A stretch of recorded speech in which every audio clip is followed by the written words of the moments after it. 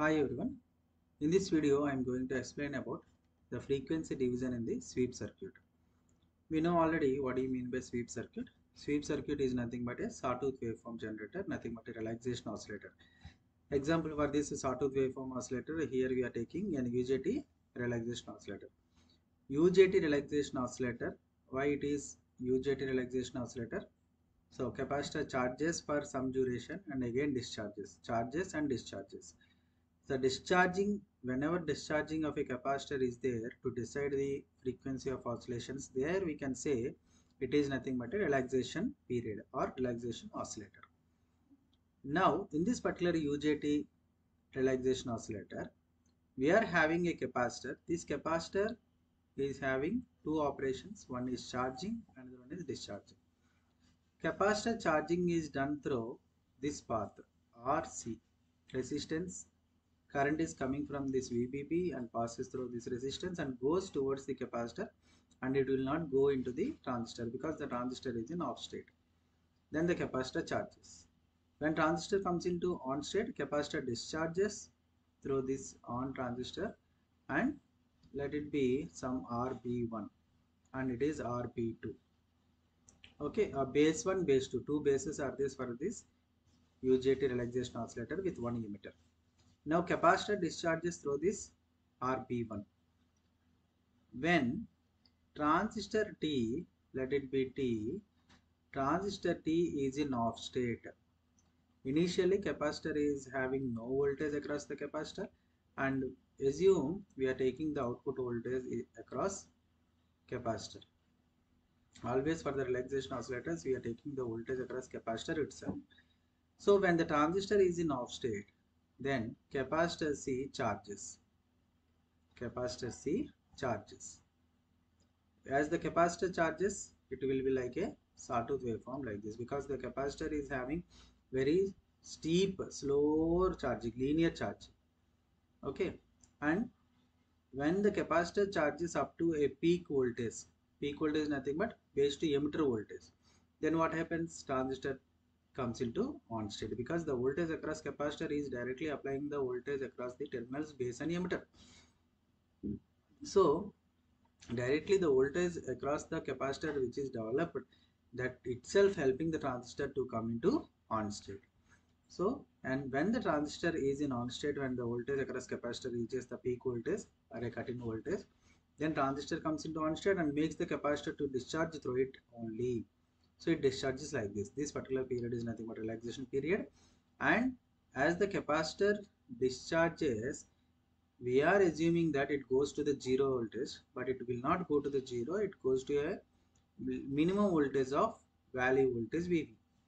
Value voltage VV. Again it charges, discharges up to VV and again charges.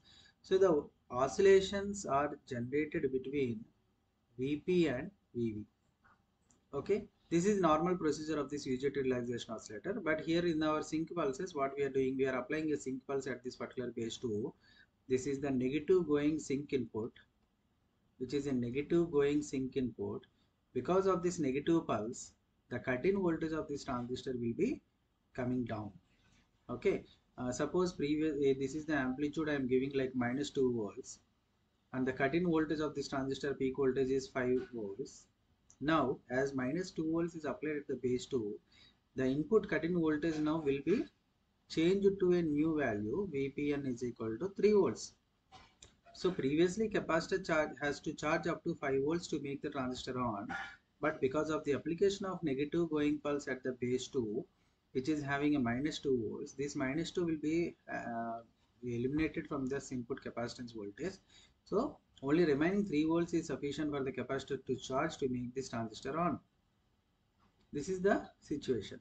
Now when it is like we are taking a condition like TP is less than T0, where Tp is time period of the pulse waveform and T0 is time period of oscillations. Tp is pulse period and T0 is time period of oscillations. Period of oscillations. See, after 3 pulses. At the 4th pulse, we will be having the synchronization. From here onwards, so for infinite duration, it will be resulted in a synchronization. Synchronization is nothing but changing one particular oscillator time period to the input time period.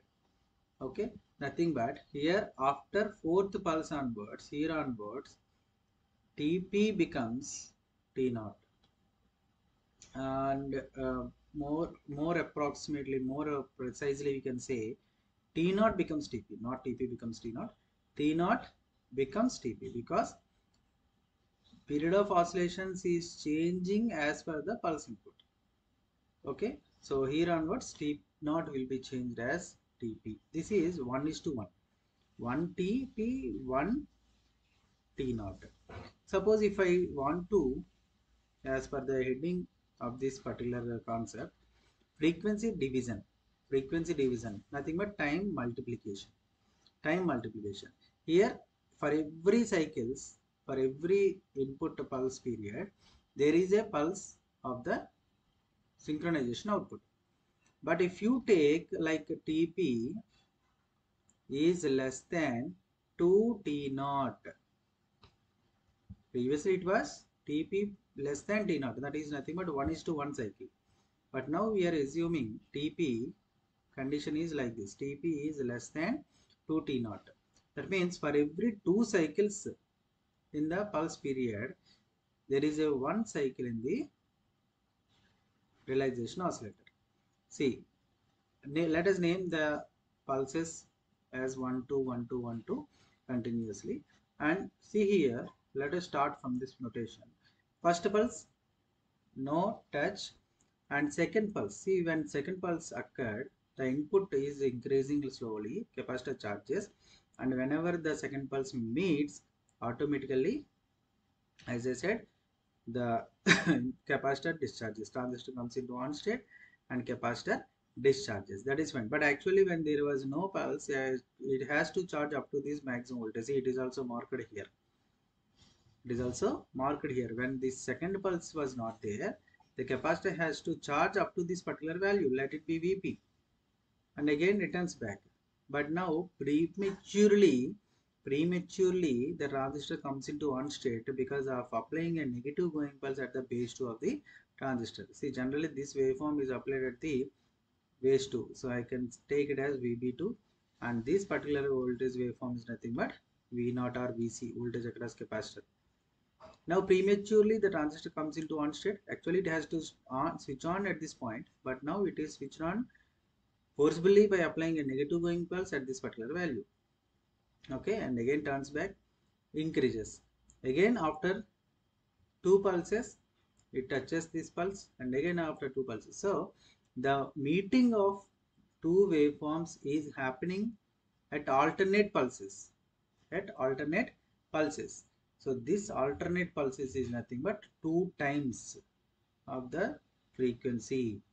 2 times of the frequency. It is having 1 TP and 2 oscillation time periods. In such a way, we are assuming the time period. See here, sweep period. Sorry. Now the sweep period is changing. See, TS is the new period where it is equal to 2 TP. TS is equal to 2 TP. T0 is the input time period, input oscillation time period. Input is nothing but oscillation general time period when there was no synchronization. But after synchronization, the time period is TS. After synchronization, see, before synchronization,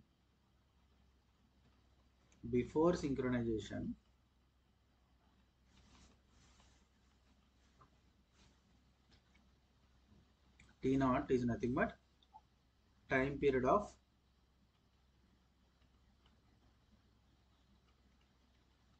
oscillator.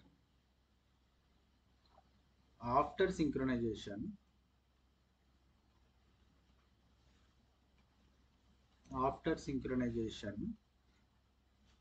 it is T0 again, we are taking the same value, but now TS is time period of oscillator oscillations after synchronization. After synchronization, that is, which is Ts. So Ts from the waveform, it is equal to 2 times T naught Tp, 2 times Tp. What is Tp? Where Tp is nothing but pulse period. Pulse period. Okay. So as Ts is 2 times Tp, Ts is nothing but Fs. We can write Fs 1 by Fs, that is equal to 2 by Fp, which is equal to Fp is equal to 2 times Fs, 2 times Fs, frequency division, or else we can write it as Fs is equal to Fp by 2. So frequency division is happening here in the case of new frequency. In the case of new frequency, so new frequency Fs is equal to half of the pulse frequency, half of the pulse frequency. This is the proof. Okay, so in this way we can provide a division also using this synchronization. We can also make it to 3, Fp by 3, Fp by 4, Fp by 5. What is the condition? Suppose I want to make it as let us assume uh, output should be like this. Output should be Fs is equal to Fp by n. Then the condition is, then the condition for synchronization,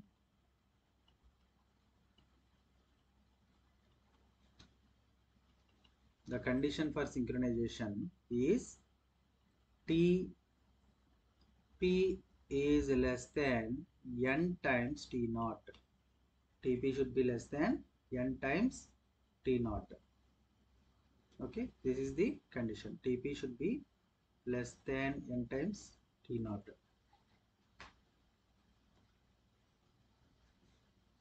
Okay, this is the way how to produce the frequency division of oscillations. Thank you.